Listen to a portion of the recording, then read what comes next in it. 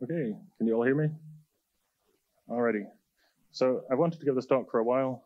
I was going to give it in first year as a workshop, so I'm happy to finally give it in some kind of form.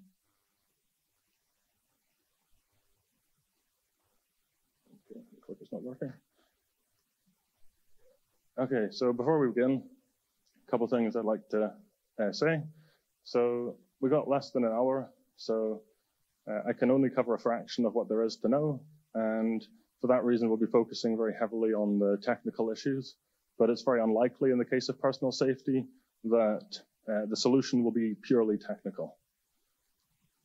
It's also possible that your privacy won't be a secret, so if you start encrypting your communications, anybody who's currently eavesdropping on you will know that they can no longer read your messages.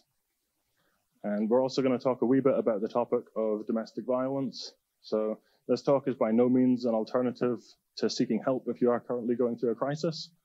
So I've left a link for that as well. So you don't have to throw all of your tech into the nearest body of water. You can actually still have nice things. And by making you aware of the threats, you can make an informed decision about how you want to deal with them. You definitely don't need to do everything in this talk. And if you are the victim of a crime, make sure that you gather evidence of that. And it is often safer to do that when the evidence is digital. Does anybody know who Nadia is? You might know her better by her band and art movement Pussy Riot. She personally offended, along with her band, the Russian government and the Russian president back in 2011 and ended up on the run. She managed a whole week before being captured, which is quite impressive. Eventually she was caught because one of her bandmates forgot to use Tor. We'll talk about Tor a wee bit later, but what this is an example of is that the tools that we're going to talk about today are not necessarily perfect, but they can go a long way to keeping you free for longer. She was, for her first arrest, sentenced or served 2 years in jail.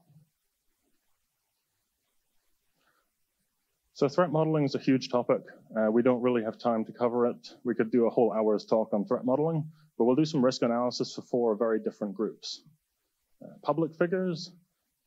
There's a huge amount of personal information on public figures and famous people online. You can Google them. You can look them up on Wikipedia. And a lot of that information is accurate. They also have very motivated and well-resourced adversaries, but they do have the advantage that, generally speaking, their physical security is very strong. Domestic abuse survivors are similar in that their adversary is motivated and all of their personal information might be known. Their adversary's resources are going to vary and their technical abilities are going to vary, but in general, they're likely to put a lot of resources into their abuse, and also, even if their own technical abilities are limited, they're likely to be able to either hire somebody with better technical abilities or collaborate with other people with technical abilities. The big difference is that domestic abuse survivors have very, very limited personal security. So activists, wherever you are in the world, you're very likely to at some point face arrest. And depending on where you are in the world, it depends how bad that arrest is going to be for you. In general, you can assume that your devices are going to be seized, both the ones that you have on you and potentially the ones that you have at home. So it's probably in your best interest to make sure that there's no harmful evidence on those devices. Devices can also be tracked. So if you take your mobile to a demonstration, there's the possibility that the police can track that using Stingray devices, which emulate cell towers and can be used to uniquely identify the devices that were at the demonstration. Even if the police don't actively use Stingrays at the demonstration, there's a fair chance that they can still subpoena your cell carrier to share the information about your location retroactively, because your cell carrier is always monitoring your location using cell site data, And I can open my bottle.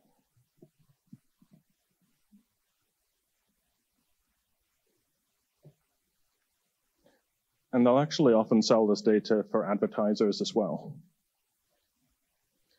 Finally, journalists, a lot of the same issues that we've already discussed, but the main difference with journalists and whistleblowers is that they may want to hide the fact that communication occurred in the first place. So our first risk is metadata. We're going to be looking mostly at images because we share images all the time, and there's a huge amount of harmful metadata that's stored in them. But images are not the only thing that store metadata. Your PDF files and your Office documents do as well. So if you're trying to anonymously publish something, you probably don't want authorship information or information about the hardware and software that you created the document on. So metadata in images can involve your kind of EXIF data. So there's a bunch of unique IDs. There's timestamps, so like time and date when the photo was taken. Geolocation, so they're geotagged with GPS coordinates, and even a whole bunch of information about the device that took the photograph, which can even include how long it's been powered on. There's a Python open source project called MAT2, and this is the best way to wipe the metadata out of all of these files. So that includes PDF files, audio, video, and images.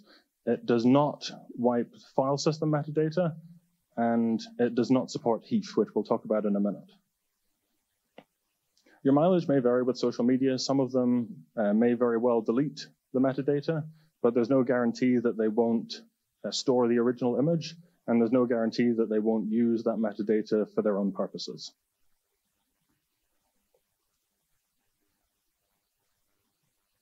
So HEAF is the file format that's been used for iPhone photos since the iPhone 7, and it is generally superior to JPEG in every way, but the metadata is effectively unwipeable because it's not supported by MAT or any other metadata anonymization tool that I know of. So my advice is if you want to wipe the metadata from your iPhone images, you have two choices. Either convert the images that you want to wipe to JPEG first, and then wipe the metadata from the JPEG, or you can actually store the images in JPEG format rather than HEAF format by going into your camera settings and selecting most compatible instead of most efficient.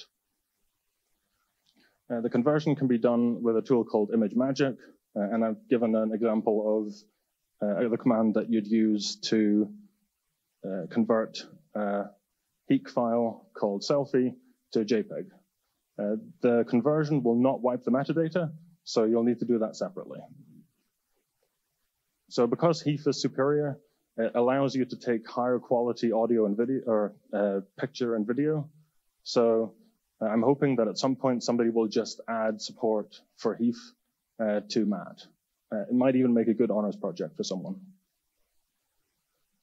At a minimum, if you're not going to wipe any of the metadata, you can, at the very least, disable location access to your camera, and then at least you won't be geotagging your photos. So if you were to need to relocate to Australia and you were geotagging with your location in the Gold Coast, you might be giving yourself away a wee bit.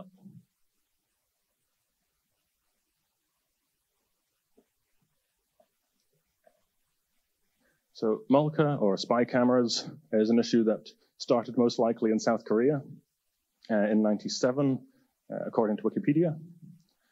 Cameras have become really small, they've become inexpensive, they've become really widely available, and you can connect them to the internet using Wi-Fi or cellular, which makes them possible to hide in basically anything. So my advice to you is whenever you're staying in any kind of rented accommodation, whether that's a long-term rental for your actual accommodation, or whether it's an Airbnb or a hotel for a holiday, is actually sweep the room and look for cameras. What you're really looking for is the lens. It could just be a kind of hole in various things from the tissue box to the plastic shroud of a smoke detector, or behind towels. Anything that's facing the bed or the shower is particularly suspicious. And if you can't confirm that a hole has a camera in it, you could always take some electrical tape with you and just plug the hole with the electrical tape. So if you do happen to find a camera, you should not try to engage the B&B or the hotel staff, because they may then try to destroy the evidence. So capture your own evidence using photographs and videos, and then contact the police and allow them to take custody of the suspected device. So the devices can work in multiple ways. They could be live streaming straight to a website, or they could be storing their video feed to a SD card, and then the creepy person would upload it later. There's a real risk of blackmail, so famous people are at higher risk because if they know who you are, and if you're in a hotel, they probably have your name and contact details. They can find you on social media, on LinkedIn, and then threaten to reveal the video that they've captured to your friends, family, and colleagues. In South Korea, they have specialized equipment to track them, track the radio signals from the devices, but it doesn't seem to be particularly effective. So I'm not sure how much of a deterrent it actually is. And women in South Korea are disproportionately targeted, but nobody's immune to this. Stacey Dooley did a documentary on Malka in South Korea. So if you're interested in that topic, that's worth a watch. So we're blurring the lines a wee bit between physical and digital, but facial recognition is generally something that happens in the physical world, but most of the issues are with the long-term storage of your face on digital media. So there are a couple of different varieties of it. Live facial recognition has been deployed in London in a limited number of cameras, according to the Met, and they use it for targeted surveillance of people to actually track people in real time. In other places, it's actually illegal. So in California, for example, the police can't wear them on their body cams. So I'm not quite sure how effective that makeup is in hiding your face from facial recognition, but it definitely looks cool. And the makeup artist Mimi is over on Instagram, and Jan is the CISO at Brave. So finally, it's also in airport arrivals, and you might be able to opt out, but if you do, you're very likely to have to identify yourself to border guards personally. So the advantage with facial recognition is during a pandemic, it is contactless. And there's an ongoing effort to work around masks because mouth and nose are particularly distinctive and relied on for a lot of the accurate facial recognition. And iPhones from the iPhone 12 onwards can unlock using your face even when you're wearing a mask, but they can mostly only get away with this because they're not trying to uniquely identify you. They're just trying to make sure that there's a reasonable chance in a crowd of people that you're the only one who's going to be able to unlock your phone. Identical twins cause a really serious problem to all facial recognition.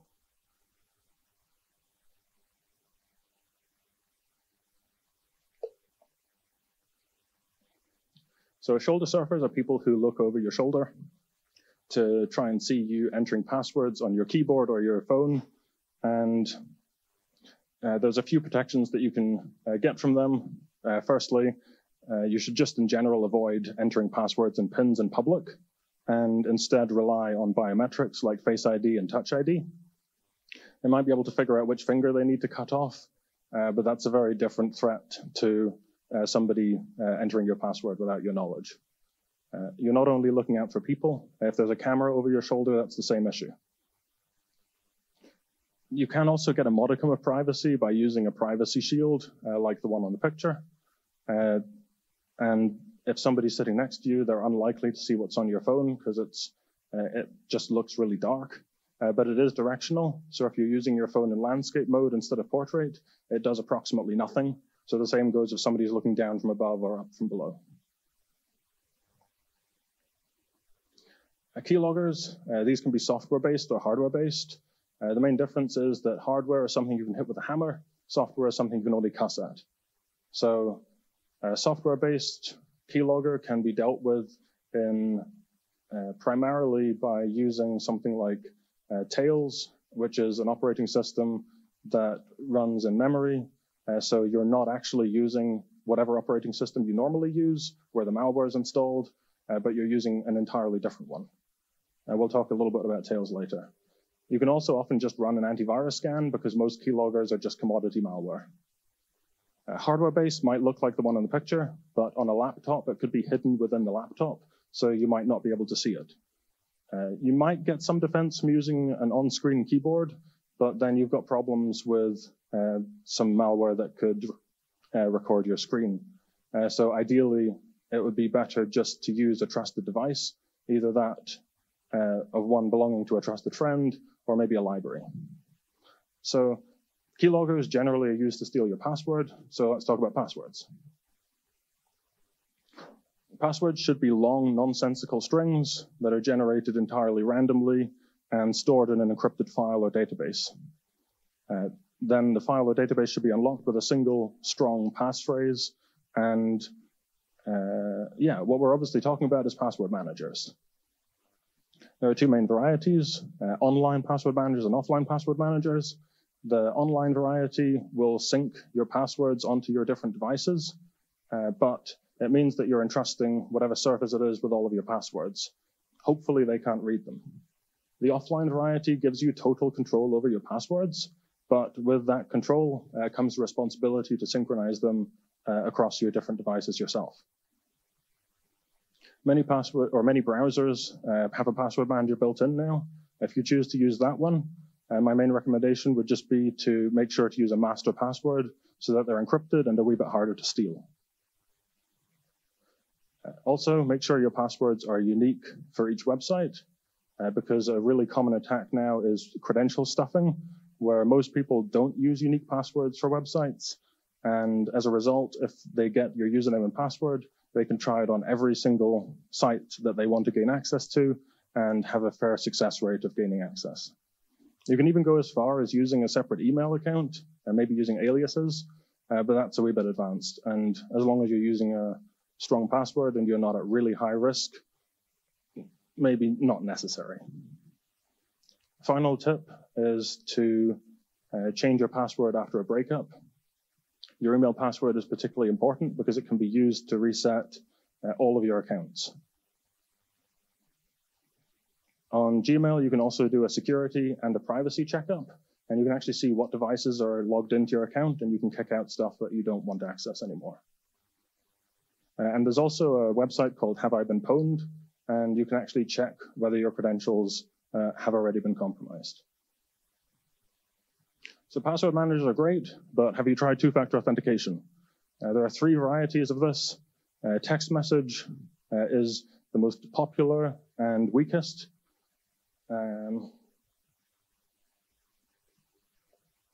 If your choice is text message or nothing, use text message. But there are two vulnerabilities that you really need to know about. For highly at-risk and targeted individuals, there is an SS7 vulnerability.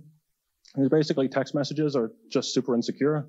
They are transmitted entirely unencrypted, and a powerful adversary can just pluck these out from the cell network, and they've got your code. You wouldn't even know it's happened.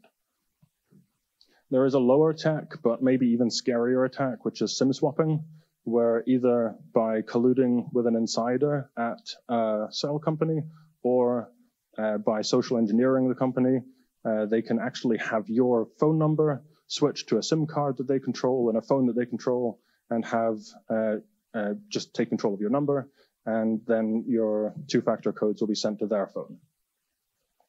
You will at least know that this has happened, but unfortunately it's because your phone will stop working, so not great.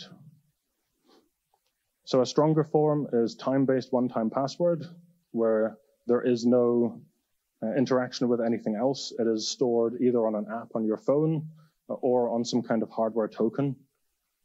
An example of the hardware token is the RSA Secure ID, which is actually used in conjunction with a PIN, and is really, really popular at financial institutions, but ultimately no more secure than an app on the phone, because it's all vulnerable to a man-in-the-browser attack. Basically, if you have malware on your computer, particularly something that's in your browser, you've got a problem. We got U2F is another form of two-factor authentication, things like YubiKeys. It uses some clever crypto and a USB device which acts as a keyboard and provides a really strong form of two-factor authentication, but it's not very well supported over the different websites. So only maybe half of your accounts will actually support this. So security questions offer approximately no protection from somebody who knows you. So instead of filling in accurate information, use long, nonsensical strings and store them in your password manager. These should also be unique for every account. The Google Advanced Protection Program is also available for people who are at particular risk, highly targeted individuals. It provides a whole bunch of extra protection. Google will make it way more difficult to hack into your account and provide enhanced protection from phishing. They'll provide some protection from harmful downloads by forcing you to get stuff from the official App Store or Play Store. There's a couple of drawbacks. So you have to use Google's apps for your mail, and you have to use U2F, two-factor authentication. So you need to either buy their Titan key or YubiKey. And it is a little bit more easy to lock yourself out of your account, but that is also kind of the point. So how do we browse the internet anonymously? Well, let's start with some myth busting. It's not VPNs. Most VPNs are terrible, and they have two primary use cases. One of them is evading geo-blocking, by which I mean getting better Netflix. And the other one is torrenting all the things without getting all the emails from the torrent trolls telling you that you're going to jail. Tor is the best we've got for actually browsing the internet anonymously. Tor works by proxying your connection through 3 different computers or nodes. The first one knows who you are, but not where you're going. The last one knows where you're going, but not who you are. And the middle one knows who the first and last node are. There's a couple of vulnerabilities to Tor. So there's a problem with centralization. If all the nodes belong to the same entity, they know everything. If they collude with one another, they know everything. And there are some clever attacks that use confirmation or correlation. So if they suspect that you are the one visiting a particular website at a certain time, they can do some traffic analysis and confirm that.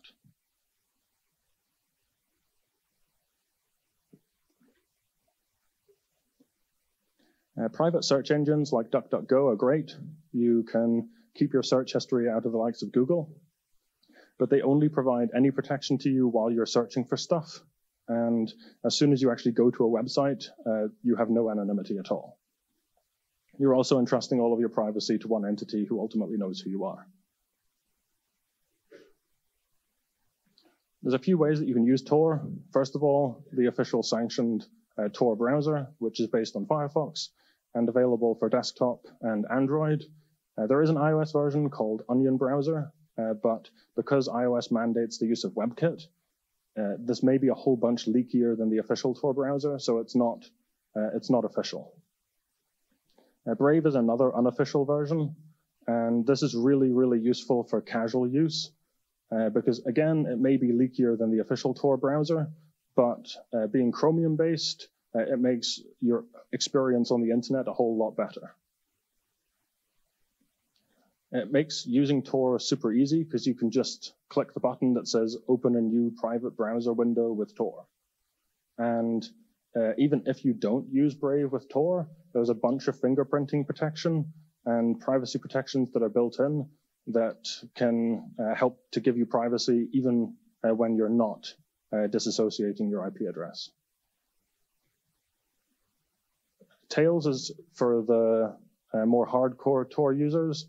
It's a Linux-based live system, which we've talked about earlier, and it forces all of your internet traffic to go through Tor, and it mandates that with IP tables rules or firewall rules to avoid any kind of leaks of your IP address. If, for example, you're opening a file outside of your browser that then interacts with the internet, that connection will still be made over Tor. Tails will also wipe all evidence of what you did off your, during the session that you were using Tails, it will wipe all of the memory, and there will be approximately no evidence of anything that you did on your computer while you were using Tails.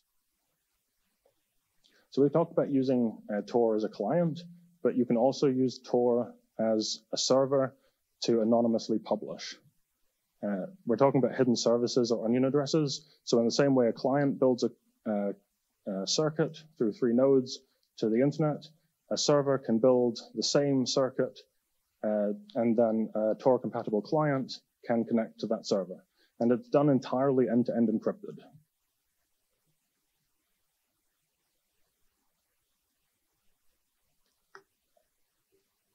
So Wiggle is a service which uses a procedure called war driving to map the location of Wi-Fi access points. It will capture the SSID, so this is the kind of friendly name for your Wi-Fi. It will also capture the MAC address or BSSID, and you can also use date ranges to filter the results. So again, the example of having to relocate to Australia, if somebody then war drives past your new location and an adversary who knows what SSID, what friendly name you like to call your Wi-Fi, and that's fairly unique.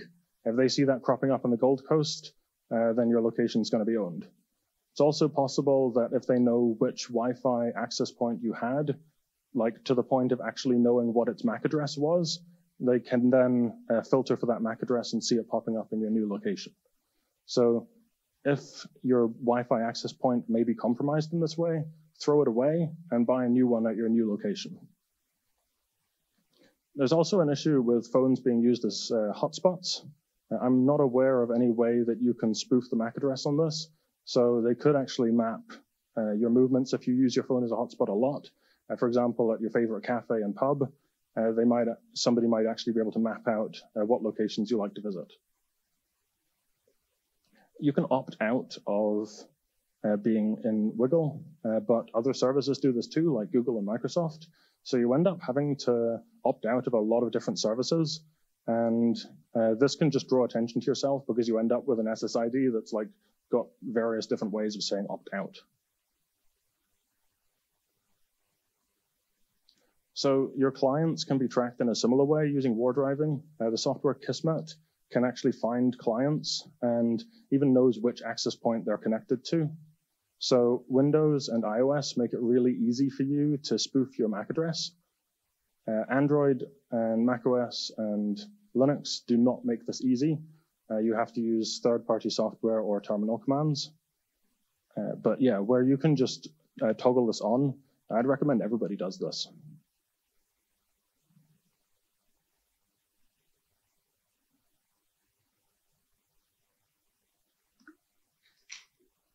So for the truly paranoid, your Wi-Fi and Bluetooth are basically beaconing out all the time. And shops, airports, gyms, and many other areas will have beacons which track your movements. They kind of want to know how you're using their space. If they're a shop, they even want to know how you're shopping. There's not much you can do about this other than actually turning off those radios. And in a world where we're all using Bluetooth headphones and fitness trackers, it's not a practical solution for everyone. But if your threat model has this problem, then you should disable those radios, especially when you're not using them. Full disk encryption can be used to protect your data at rest. You'll want to do this because if somebody gets access to your laptop in various ways, either they've stolen it or they have access to it for a period of time, maybe you're passing through airport security, you don't necessarily want them to be able to just boot up your laptop and see your stuff or remove your hard drive and tamper with your device.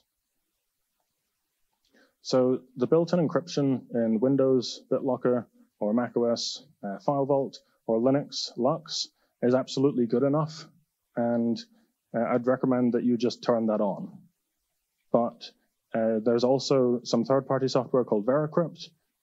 My main recommendation for this is that if you have multiple different devices and you want to encrypt USB drives, then Veracrypt will allow you to decrypt those USB drives on all of your devices.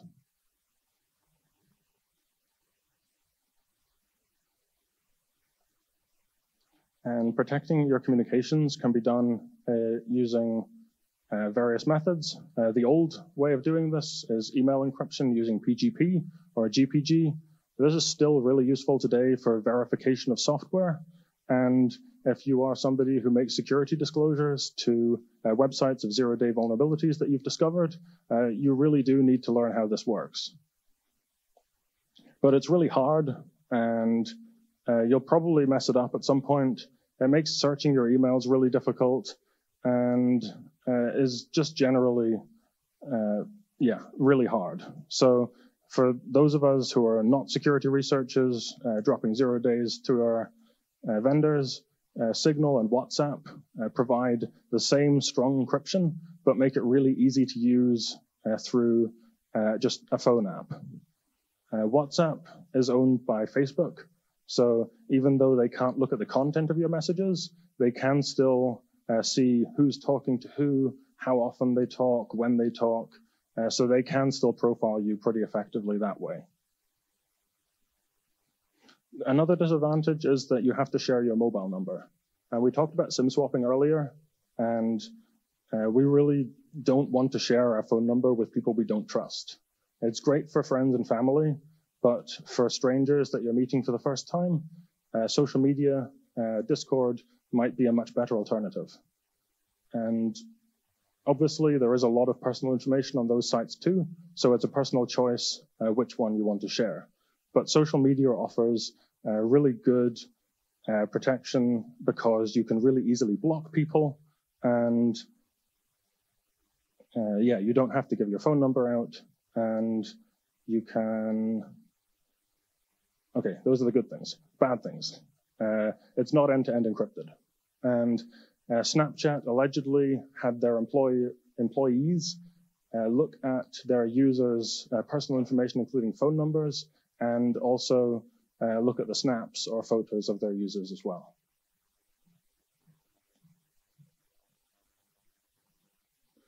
There's a lot of different privacy settings on your social medias.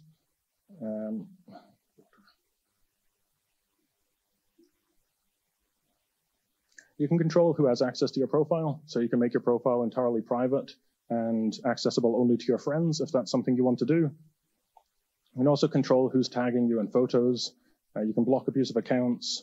You can control who has access to DMs, which is probably a good idea. And you can limit the amount of location information that the social media gives up, because social media loves to share your location, but you might not.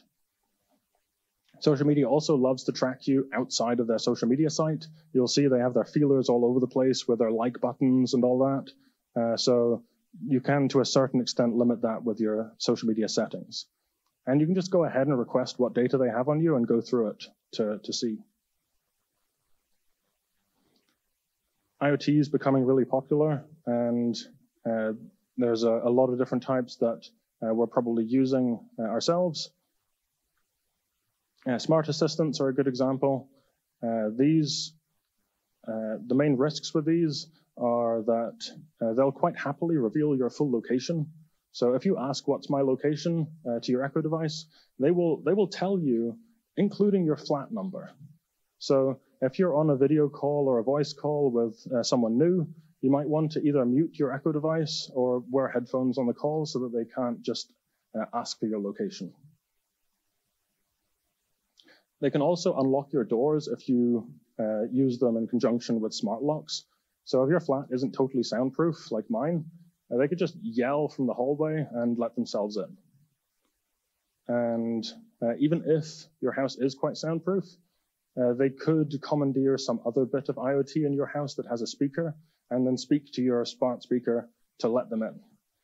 So a lot of risks if you have those along with other devices. Smart thermostats.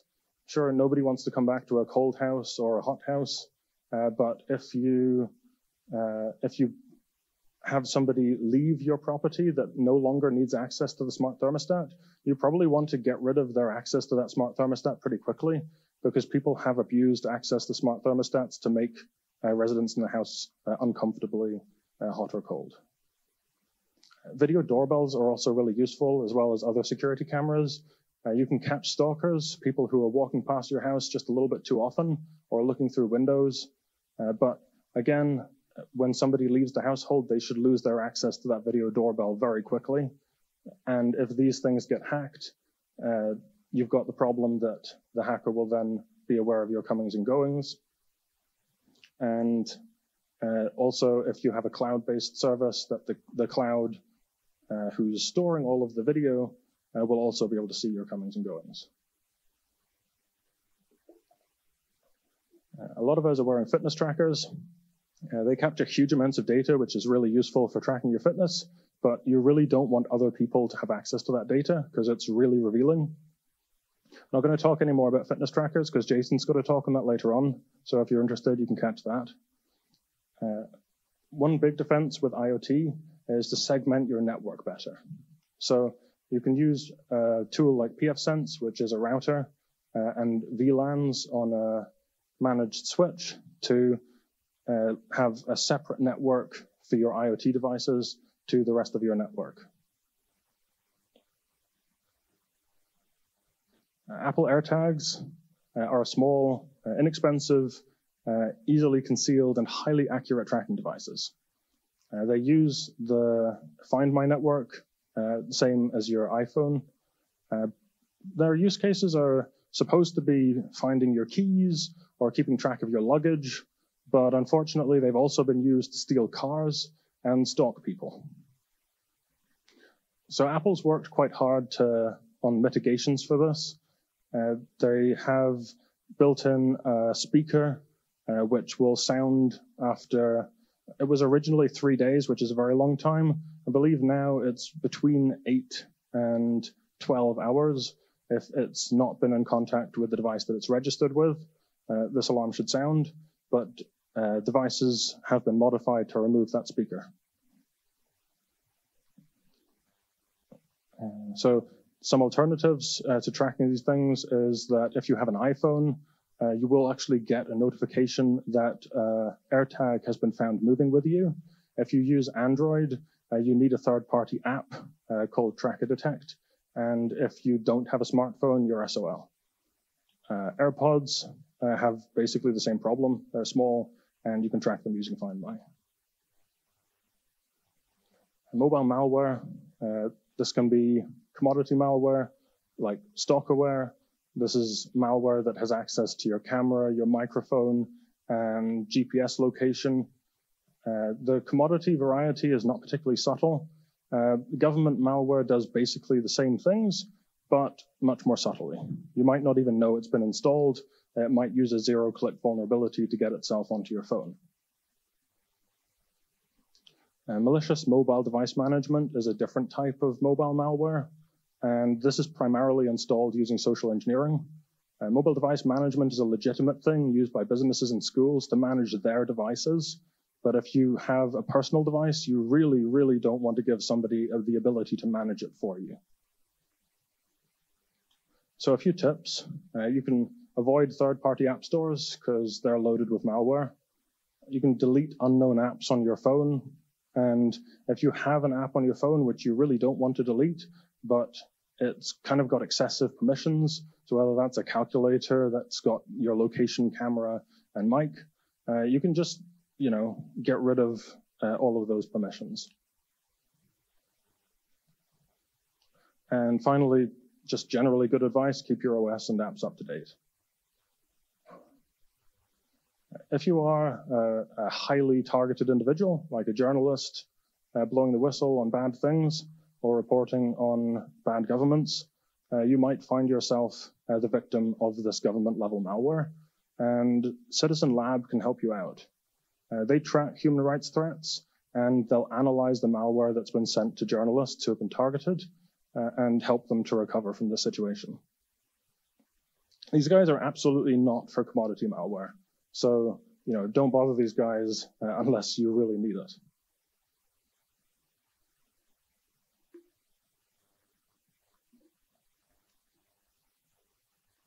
So I got a bit of further information. I'll be making these slides available after the talk, but we'll run through these quickly.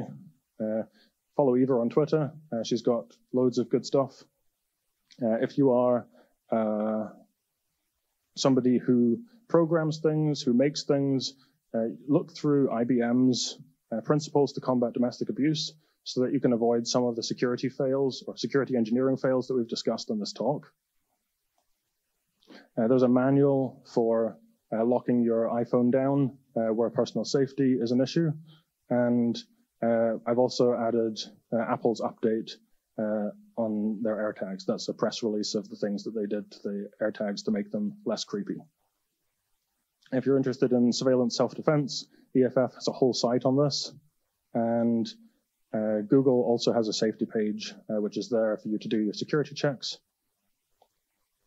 If you're interested in whistleblowing, I've got some really interesting new research from Cambridge and Naomi Wu's security camera advice. And boom. So make sure you educate your friends and family on security and privacy, because if you become too difficult to target, they may be targeted in order to get to you.